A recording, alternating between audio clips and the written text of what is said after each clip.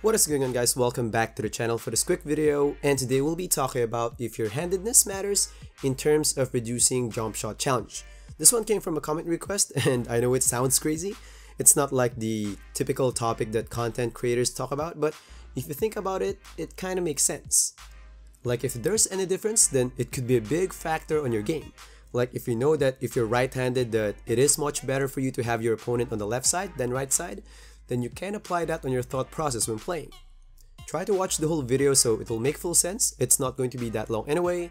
Every part is important. And after watching, please let me know in the comment section what do you think. So for the first test, I performed the sequence here in lots of repetitions on 2 sets, one for right-handed and one for left-handed, and I'll get their average coverage. In that way, I can see if your handedness will change it. And to make this test more accurate, I'll make sure that the positioning of 2 players, the shooter and the defender, will be identical on all samples. And I will just hold right stick up on the defender, so it will just challenge it straight away, so I don't need to worry about making the jump timing identical on all samples. That will reduce the margin of error. So now for the results, surprisingly, it's the other way around. For the right-handed one, I got an average of 20.45%, and for the left-handed one, which has the ball physically closer to the defender, everything was open.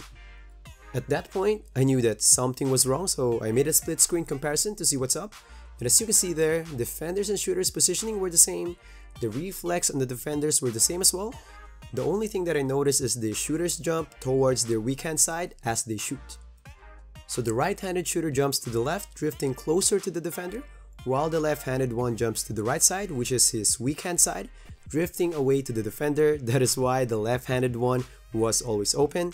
And you can even see on the alignment here, the left-handed one really drifted away from the defender, and the right-handed one got closer to the defender, which kind of makes sense. That's why the result was like that. So before we go to the second test, just want to quickly promote my new gaming channel. Would be really awesome if you guys can support me with that. Drop a like, leave a feedback, or of course subscribe. I'll leave the link in the pinned comment section down below.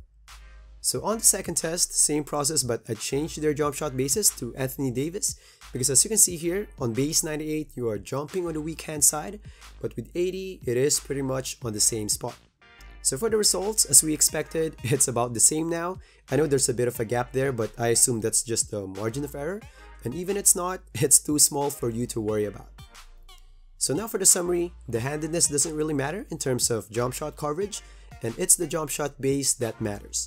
So check your base now, and if it's drifting on a side, then better to put that behind your head. Always remember that if your base jumps to the right, then it means it's better to have your defender on the left side, so you'll drift away to the challenge all the time. And vice versa, of course. I told you the topic sounds crazy, but man, you just don't know what you'll find out on testings like this. So again, let me know in the comment section what do you think about these. So that's all for the video. If you guys like it, please smash that like button and please consider subscribing for more videos. And don't forget to drop by the channel for lots of other contents. And as always, stay safe and happy gaming, guys. Peace.